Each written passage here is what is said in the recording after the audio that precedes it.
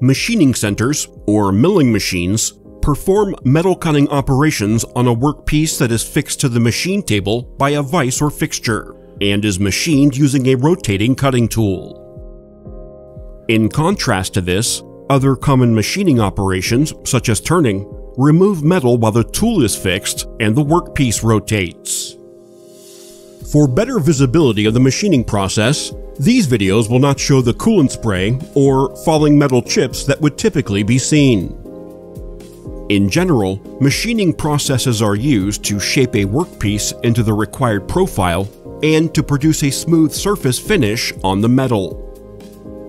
Many of the operations performed with machining centers are considered milling operations, in which multi-point cutting tools are used to shape the workpiece. Manually operated milling machines have been used for centuries and are still used today. Most modern high-volume operations use computer numerical control or CNC machines. Machining centers can produce many different parts, including cylinder heads, crank cases, automotive knuckles, gearboxes, and much more. Machining centers often have a closable door or enclosure to protect operators from hazards such as spraying liquids, flying metal chips, or the part or cutting tool coming loose during machining. The spindle that rotates the cutting tool can either be oriented vertically or horizontally, depending on the type of machine. There are vertical machining centers, or VMCs, and horizontal machining centers, or HMCs. The workpiece is held in either a vise or fixture, which are mounted on the machine table.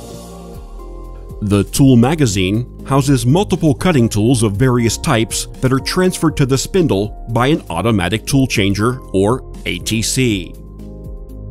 With several cutting tools available, the VMC and HMC can perform a series of different operations such as drilling, tapping, and boring, along with milling operations such as face milling, side milling, and thread milling.